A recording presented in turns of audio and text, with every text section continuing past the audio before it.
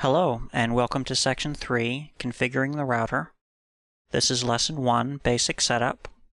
And what we're going to do is get the router and the modem to see each other. Then we'll turn on the wireless abilities of the router and get it secure so that only the computers we want to will be able to get on the network. We're using the desktop computer located in the home office, the one that we connected directly to the router with an Ethernet cable. To configure the router, we're going to use Internet Explorer here, and you have to enter the IP address of the router. And typically this is 192.168.0.1, and on some routers it's actually 1.1. We'll change it to 0 and press Enter, and we're at the router's login screen. The username we'll use is admin, and depending on the router, the password will either be admin also, or it'll just be blank. If the IP address or the username and password don't work for your router, look on the bottom of the router and there's always a sticker with the IP address of the router as well as its default username and password. And on this one it's blank for the password, so we'll just log in. Now that's not very secure, having no password, or having it just be admin for the user and admin for the password. So the first thing we'll do is set a password to get into the router. Do that in Tools, and the admin password, we will enter one. It's best to use numbers and letters, not just a simple word. And this router also has a user password that we'll also set. Most routers do not have this. On a Linksys router, to set the administrator password, you go to Administration, and it's just called Local Router Access. And we'll save the settings. And it tells us that we need to reboot to make this setting take effect. Rebooting a router is just like your computer rebooting when you go to start and shut it down and restart. Only this only takes about 15 seconds, whereas your computer can take minutes. Okay, back at the logon screen, we'll type in the password we just put in and press Enter. Next, we'll make sure the router and the modem can see each other. We'll go to Setup, and we're on the Internet Connection screen. This router has a wizard it can walk you through to help you set up the connection to the modem. We're going to use the manual Internet connection setup just so we can show you all the configuration options and walk you through them. Now, the Internet connection type, the default on most routers will be a dynamic IP. This means that the router goes out to a DHCP server that your Internet Service Provider has set up to get its configuration information and IP address. Most cable modems use this Internet connection type. If we click this, we see we also have an option for a static IP. A static IP is also sometimes used by cable modems, mostly for business lines, where instead of going out to a DHCP server to get the IP address, you enter one manually, as well as sometimes you also have to put in a gateway and a couple of DNS servers.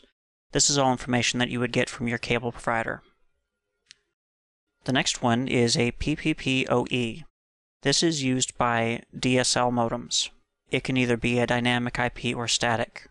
Static, again, is where you click and enter the IP address. You also have to put in a username and password and some other information that you would get from your DSL provider. This is all information that you would ordinarily put into the network setup of a computer directly connected to the modem. But instead, since this router is sitting between the computers and your modem, you enter the information here. The next one down is a PPTP. This connection type is mostly used in Europe and Israel. And there's also L2TP, also used in Europe. And the next one down at the bottom on this router, there's an option for Big Pond, which is an ISP located in Australia. On a Linksys router, the Internet connection type is set on the main screen. It's under Setup and Basic Setup. And if we click it, we'll see that the options are very similar to our D-Link router, with options to enter a static IP address, gateway, subnet mask, DNS, just like in the D-Link router. And of course the different connection protocols that are available. The modem we're using is a cable modem, and it gets its information from a DHCP server. We don't have to enter any of this information, it just gets it automatically from the server. Now we haven't made any changes, so we don't need to save anything. If you've had to enter information here for your modem and you click Save Settings, it will ask you to reboot. On this D-Link router, if we go to the status page, it shows us a network status established and a connection uptime of about 8 minutes, as well as an IP address, subnet mask, gateway, DNS server, IP address information that it got from the DHCP server. On a Linksys router, the status page is at the top right, and it gives you very similar information. The router name, the IP address it's getting from the cable modem, subnet mask, a default gateway, and some DNS. And if we open up another tab here in Internet Explorer, if we go to, let's say, we do indeed have an internet connection. Now let's set the router up so that we can share this connection with all of our other wireless devices. We'll go back to the configuration. On this router you go to Setup, Wireless Settings, and this also has a wireless network setup wizard where it will walk us through the configuration. We'll choose the manual wireless network setup so again we can show you all the different options. So by default it's enabled the wireless network. The wireless network name is D-Link. That's the default that D-Link routers ship with. Linksys routers are usually Linksys for the network name. We're going to change that to something, we'll call it Home Net for this one.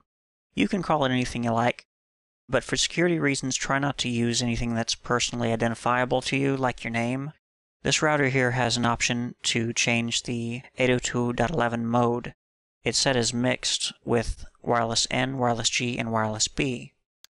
If you click that, you have options to set it to any one of the standards only, or different mixes of the different wireless standards. We're going to set it to 802.11n and G, because that's the two kind of wireless devices we're going to have on this network. If you have all N wireless network devices, you can set it to N only, and that will improve the speed a little bit by having mixed N and G. The transfer speeds between computers are a little bit slower. The next option you'll find on most routers is a wireless channel to use. This D-Link router has auto channel scanning.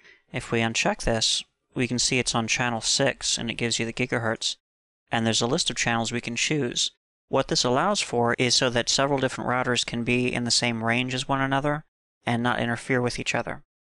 If you're having trouble with your wireless network, there may be another wireless network, perhaps that your neighbor has, that's using the same channel, and you can change the setting to a different channel to hopefully get rid of the interference.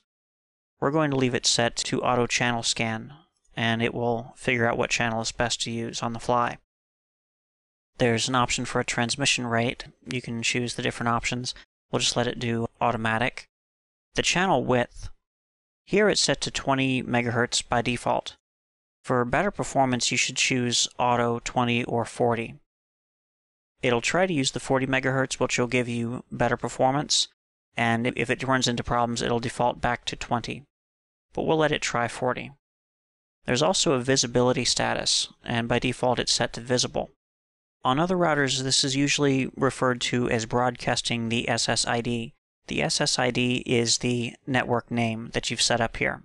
If we were to set this to invisible or in other routers to turn it off, it wouldn't broadcast that you have a network. So unless you knew the name of the network that you set here, you wouldn't be able to connect using any wireless devices. You would have to manually put in the network name.